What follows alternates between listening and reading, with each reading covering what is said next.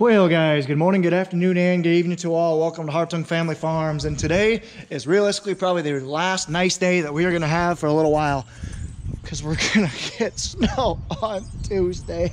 I don't want it, but we're gonna get snow on Tuesday. But for right now, we're gonna make hay while the sun shines, as we say it. So we're gonna actually be combining some corn this afternoon. We're hopefully gonna get everything running. We're crossing our fingers, probably not gonna happen. We're gonna try and get the wet band full tonight. So we'll see what we can happen. But first off, got some priorities. Hartung Family Farms has its first official partner or sponsorship. We just got a set of Midland, 4 sets of Midland Micro Mobile sent to us. So a little bit of background on this. Our communication is terrible within the field. So I reached out to a couple of companies to see what's the best, and Midland decided to set us up. So huge thank you to them.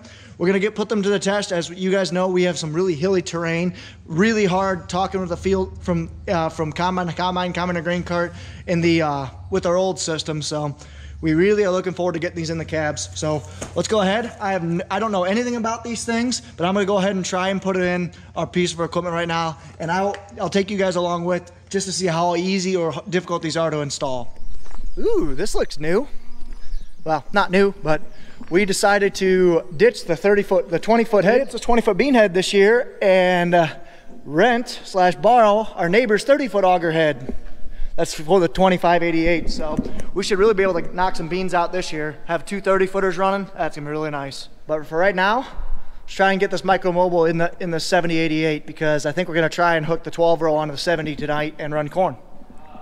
Not much. Putting some radios in.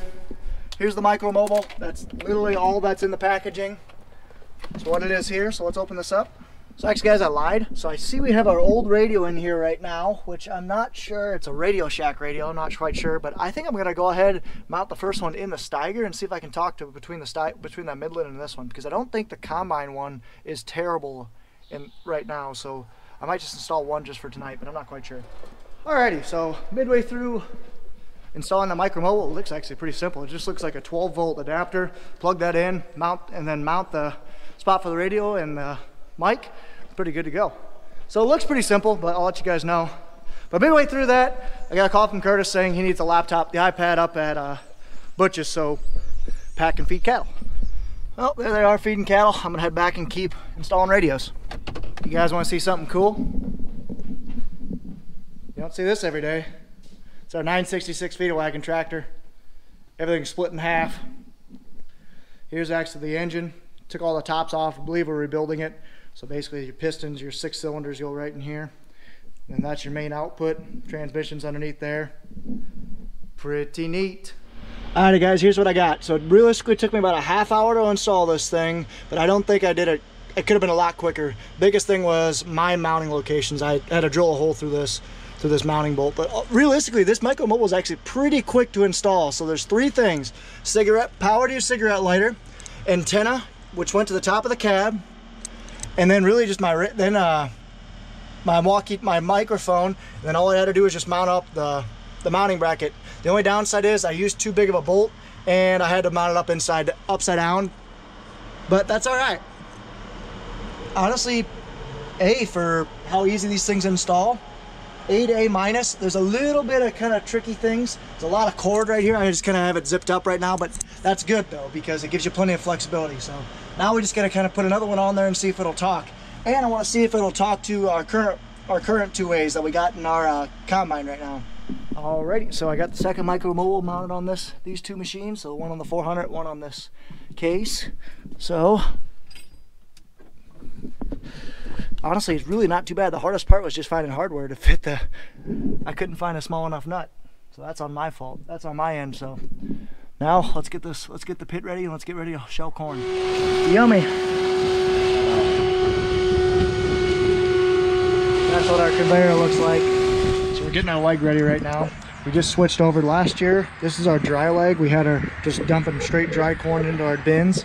But this year, obviously it's gonna be really wet, so we switched it back over. This is our wet leg. It'll go all the way up top and dump it into our wet bin, which eventually goes into our dryer. I'll do a full video on our drying system here shortly, or soon, but basically just kind of scraping all this stuff out. There's a lot of crap in here. I'm gonna grease everything, grease the loading station, back out all the water. Hopefully gonna run corn tonight. There's Curtis backing out the 25. The eventual goal to get the 70 out, get it on the head. and get it ran off. Farmer's most fun job right now. Well, second. Climbing the leg and greasing that's the most fun. Sucking out the kit. Hooking up the 7088, the folding 12-row Cornhead. Got her hooked up. Thank you. I'll pull the 400 now. We got to go hook up. Yeah.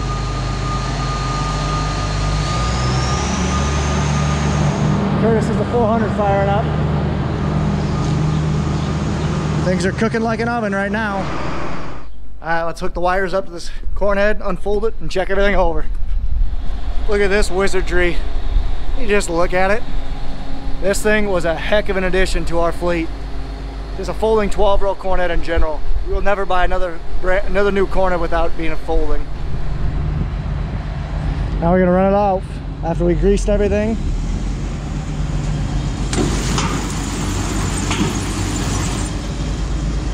Auger.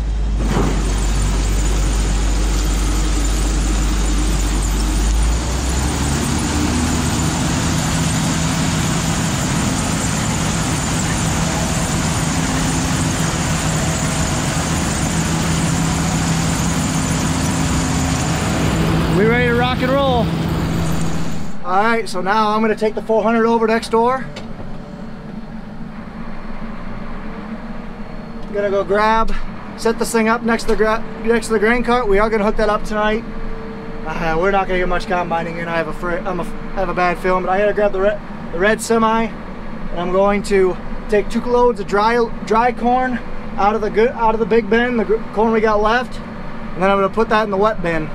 So that way we don't have wet corn sitting in there for the next, I don't know, however long. Because the wet bin isn't coned out, so you want to have what's going to sit in there for a while. You want to have that dry so it's not wet and getting hot.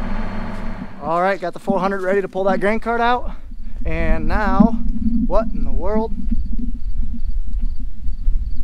All right, that's interesting. Looks like we had a water barrel fly away. Must have had some good wind. So I'm gonna take the red truck, get it fired up, and get ready to move. I really hope this mic is working. My mic is broken. So I really didn't explain that well, and I do apologize, but basically the wet bin, it's not hopper bottom. So what we gotta do is we gotta put dry corn all the way coned around. So when the wet bin's taking grain out, it just takes from the center, so it leaves a cone around the outside. We want that to be dry corn. That can't be wet corn, because wet corn, when it sits for more than a week, it gets hot and it spoils and bad things happen.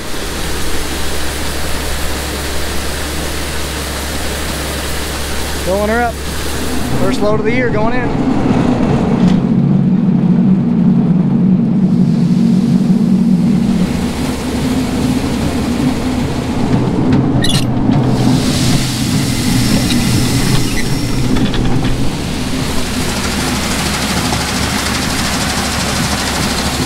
That's better.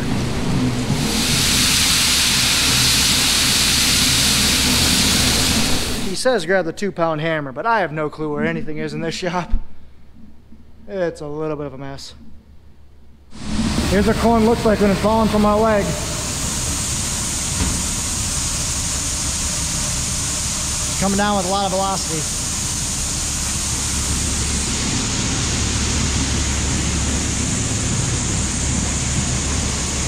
Alright, now I'm going to go pick up Curtis. He went down to Pat's place. I'm going to pick him up, then he's going to go hook up the big red grain cart to the 400. And Pat and him are going to go set the combine. I'm going to dump this load, fill up another one of dry corn, dump that in, then head over to his plate, head over to Jerry's. We're going to combine Jerry's first. That was the field we did first. And then we're going to hopefully get cutting. All right, now we're going to hook up the 400 to the 1082 grain cart. It's always fun getting this out of here, especially when we can't go left. This is going to be a lot of fun.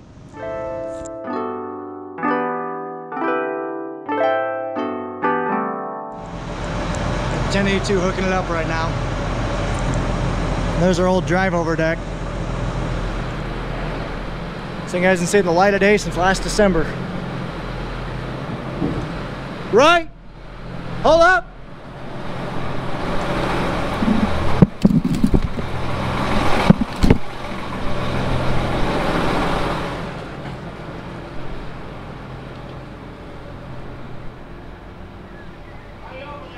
Good. Might hit those blue tubs, but that's all right.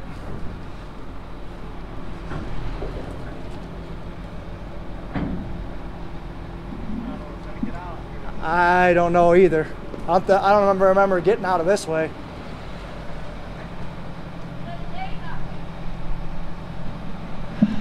This is not working. Probably gonna have to get the 7 test. Well guys, I do apologize if the mic is not working. I bent it, I broke it. I need to get a new one here soon.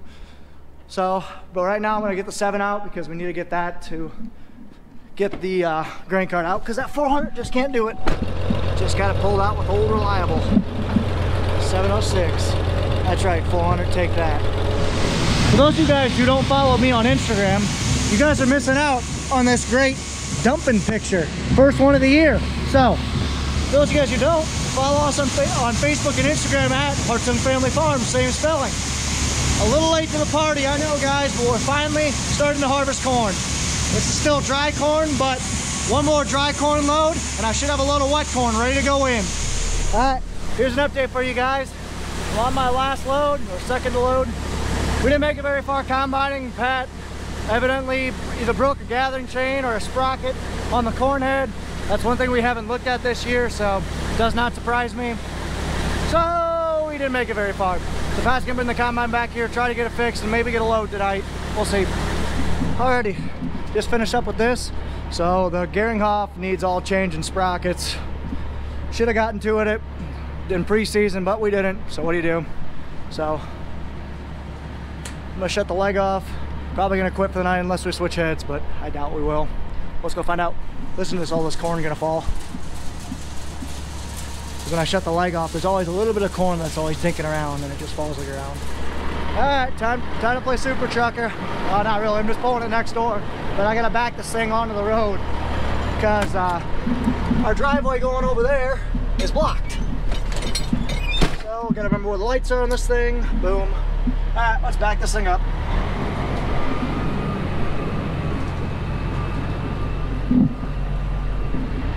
Car coming. This is not sketchy at all. Just lucky I'm actually halfway decent semi driver.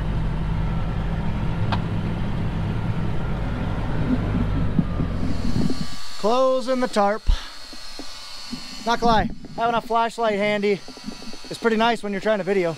Alrighty, so I'm just putting the last Midland radios on there. I got 3 out of 4 in there. I'm just putting the one in the New Holland right now. Very simple. The hardest part is just figuring out where I want them. If I'm being completely honest, guys, they are as easy as everyone has been saying. I'm not just making that up. I'm gonna be straight with you guys. If something is not good with these things, I will let you guys know. But anyway, I do like them so far. I do like how easy they are to set up, I should say, so far. I haven't had a chance to use them in the field yet, so we will see there how the range is. The range is going to be the biggest thing for our farm. We have some hills. Our current radios suck, so like I said, the biggest thing is range for us.